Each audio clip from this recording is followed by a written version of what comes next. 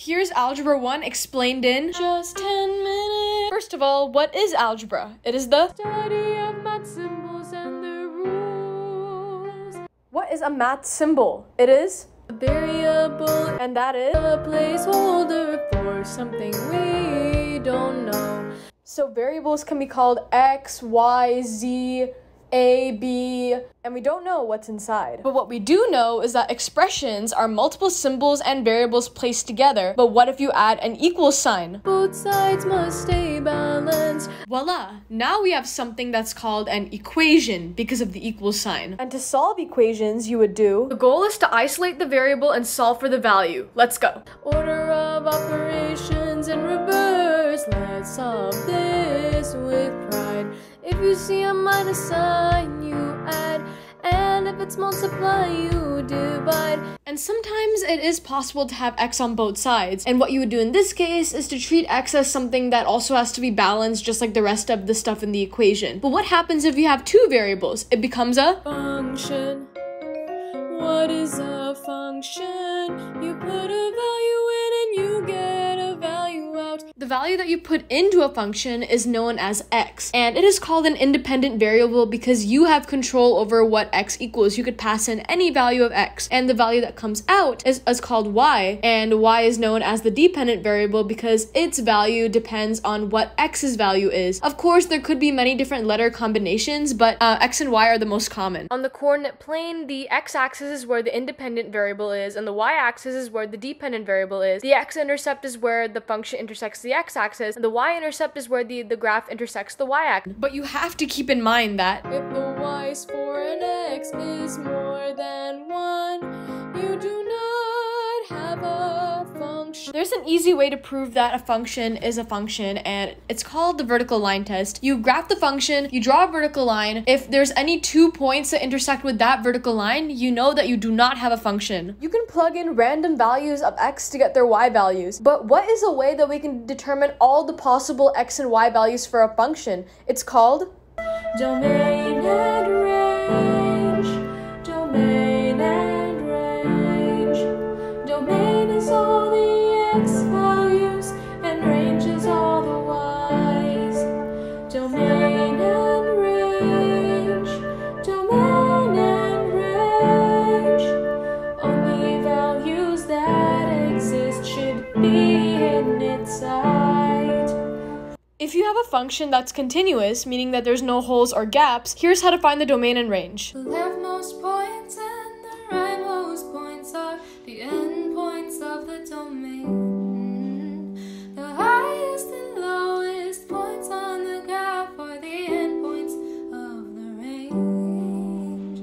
Make sure to use x values for the domain and y for the range. Functions that may have holes or gaps in them instead are called piecewise functions, and how you would find the domain and range of those is you could plot it on a graph, or you could look at all the different pieces and find out where certain values and points are left out. We're now going to take a quick intermission and talk about our sponsor, MAPLESOFT. If you feel absolutely unprepared for your Algebra 1 EOC, keep listening. A huge part of the Algebra 1 EOC is related to graphing, linear functions, systems of equations, inequalities, and everything that we just covered. Practice and patterns are important to help you get a good score. Get easy graphing practice using the Maple calculator. Open the app and click on the pencil icon. Plot any equation and a graph will appear below it plotting the equation. Next, visit the checkmark icon to see how to plot the equation, how to solve for x, and you get a table, and some even allow you to see a 3D model of your graph, which is pretty fun. Have fun graphing by downloading both the calculator and Maple Learn in our description below. Let's now get into the main functions that you should know to succeed in Algebra 1. The first one is called a linear function. It's a straight line, I'm gonna be fine. I'm pretty sure y'all are familiar with the phrase miles per hour. Hour is the independent variable and miles is the dependent variable, and the relationship between these two can be represented as how steep a linear function is. How do we determine the steepness of a graph? It's called slope. And what you do next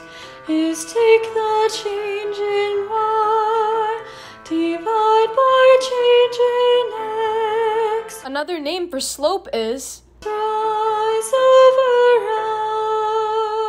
Linear equations always have a constant slope, and there are 3 different ways that you could write a linear equation. Exhibit A, slope-intercept form. Y is mx plus b, y is mx plus b, m is the slope of the line, while b is the y-intercept. Y is mx plus b, y is mx plus b. These four parts are fine to graph a line. Exhibit B, point slope form. The equation starts with the y, subtract y, then equal it. 2m times y, difference between x and xy, and then you're done.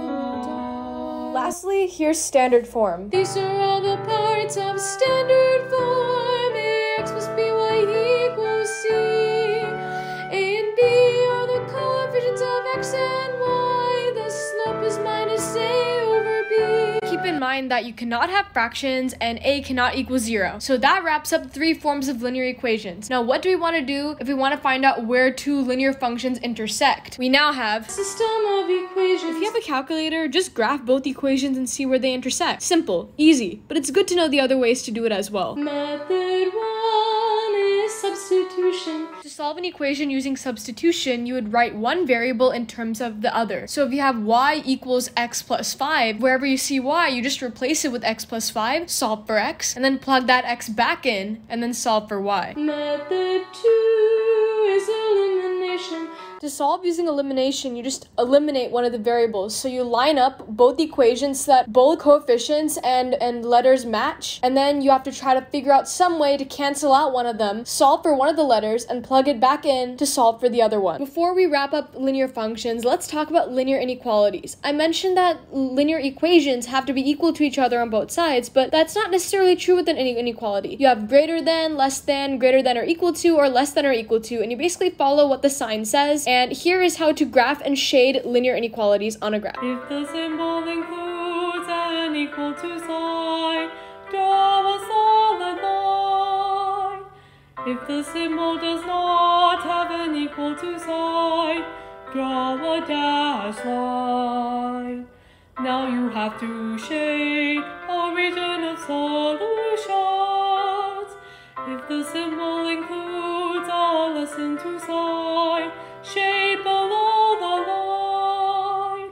If the symbol includes a more than 2 sign, shade above the line. Here is the second main function that you have to know. We have linear functions, but what happens if we take x and we multiply it by itself? It becomes x squared, and this is the basis of a quadratic function. And unlike linear functions, these aren't lines. All of these are U-shaped, and they have an infinite domain, just like linear functions, but the range is limited because a U-shape has either a maximum point or a minimum point, depending on whether it's facing upward or downward. There are 3 different forms of quadratic functions: vertex, standard, and factored form. Each form has their own advantages and disadvantages. The vertex form helps you find the vertex, which is h comma k. For standard form, 0c is the y-intercept, and negative b over 2a is the x value of the axis of symmetry, which is where the graph splits in half. Factored form helps you find your zeros, your roots, and it's also called your x-intercepts. So how do you solve for the zeros? The first step is you could obviously graph it if you have a calculator and see where it intersects the x-axis. And obviously we cannot forget x is equal to negative b plus or minus the square root of b squared minus 4ac all over 2a. Another popular method is factoring. And due to the sake of time, I can't explain all the steps, but the Maple calculator does a pretty good job of explaining it once you put an equation in, and you can check our video about factoring, which I'll link right here. The last thing I'm going to cover for quadratic functions is how can we tell how many solutions a quadratic function has. It's simple. You just have to find what the discriminant is, and the discriminant is basically equal to b squared minus 4ac. Here's how to make sense of it. If it's greater than 0, your function has 2 roots.